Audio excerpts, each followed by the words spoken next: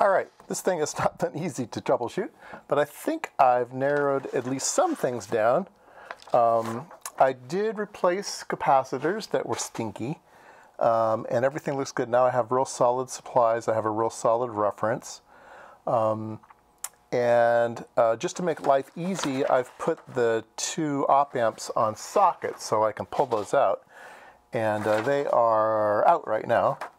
So the way that these power supplies work is they should just turn on all by themselves, and then at full maximum, and then it's up to the voltage amplifier to pull it down to where it needs to be, or the current amplifier to pull it down where it needs to go, and it goes through these diodes. And I disconnected the current diode just to make things easy in my mind, so I'm just looking at the voltage error, and I still wasn't able to get full voltage output. Now, the way that this works is this is the wrong circuit. So this is the circuit that I have.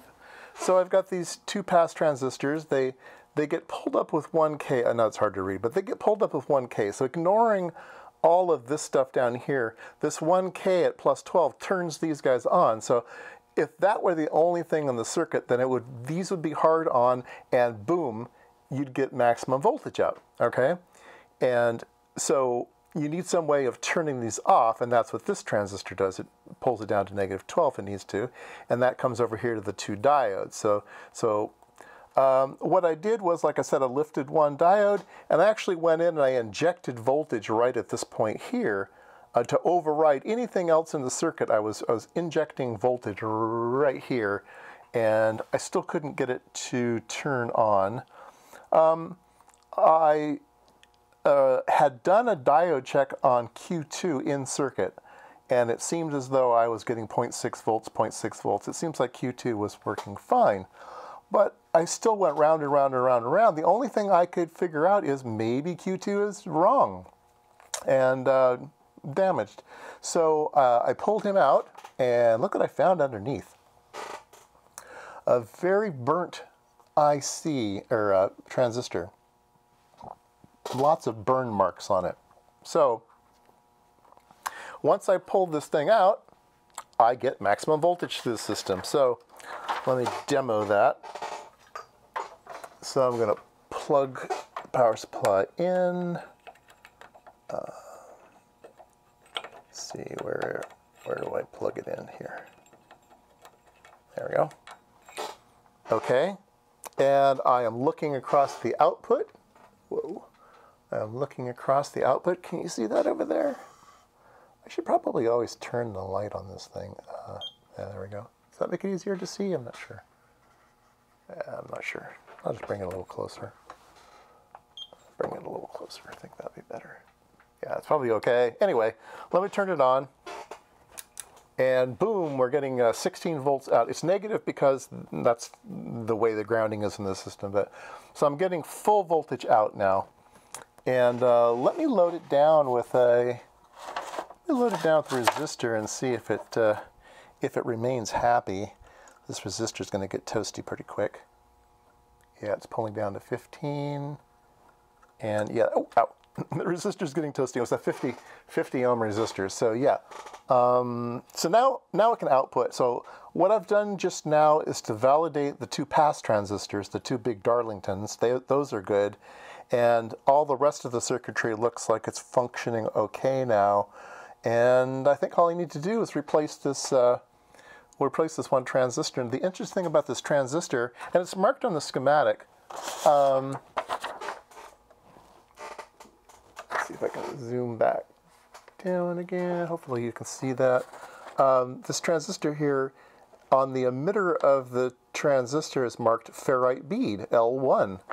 And sure enough, if people haven't seen these before, there is a little ferrite bead. It's just like a little tube, and that was on the emitter of the transistor, like that, and then that's soldered onto the board. So there's a little inductor right around the emitter of the transistor, keep things from oscillating at high frequencies. So I need to figure out what that transistor is. I don't think it's going to be too critical of a transistor. I can probably replace it with just about anything. I don't know if I have any TO5 cans, but I probably can just put something else in there and it would be fine. So I might do that. I'll try to look up that part number and see what it is.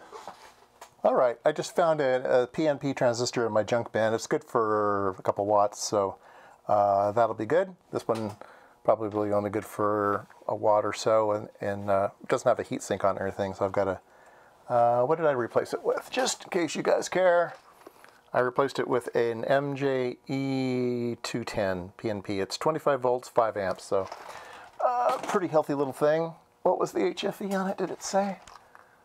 No, I don't know what they are. But anyway, it should be fine. It's in the feedback loop of the circuit, so it should all wash out. It doesn't really matter what that transistor is doing, as long as it's going to handle the current. And so I have it all hooked up. There's the output voltage, and if I turn the knob on the front, I can make it go up. 8 volts, 9 volts, 10 volts. So that is with the one op amp back in. The voltage controlled op amp is back in. It's just a 741. Still kind of curious why they chose a 741. Be curious to talk to the designer of this power supply. Why did you choose the 741? Because it's cheap. It could be like it's got a good voltage range or something. I don't know. Tried and true, cheap. So that seems to be working now. The thing that doesn't work is I had to load the output. So I have a 500 ohm load on the output. If I disconnect that 500 ohm load on the output, you can see that it sort of bounces around. It wants, that feedback loop wants to have some load on it. And because you have that OR gate in there, it's only pulling in one direction, not the other, maybe? No, it doesn't make any sense to me. I don't know why it needs to have some load on it, but even with 500K, it seems to be quite happy. Now there is a load resistor in the machine on the schematic. It's R46. There is a load that's there all the time. That should take care of this problem. And I can't find R46. Where to go? R3446. I just don't see R46 anywhere. I might just put one in there. It has an asterisk on it, so it's not, it doesn't say what value it's supposed to be. If I just put a milliamp on the output, maybe? Let's see. 15 volts, 1 milliamp, 15K. If I put a 15K resistor on it, will it fix it? Well, I've got a 10K right here. Let's, I got lots of 10Ks. 5,000 of them. Yeah, let me turn it off. Let me put in a 10K and see if that makes it happy.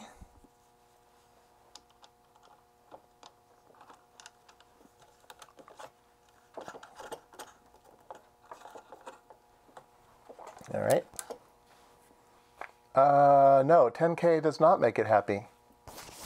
It's still bouncing around. Interesting. No 10K if I just hold that 500 on there. Yeah, 500 quiets it right down. Let me put in 1,000. I got lots of those too. Let's see here. Here's 1,000. Yeah, 1,000 quiets it down. So what's 1,000 ohms? 15,000. That's 15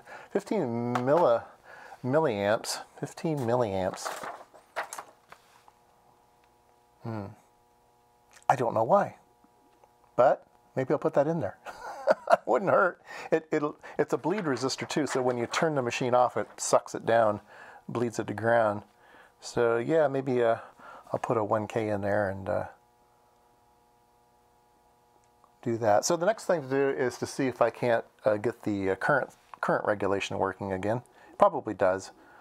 If I've come this far, It's a very, very short trip to go the rest of the way.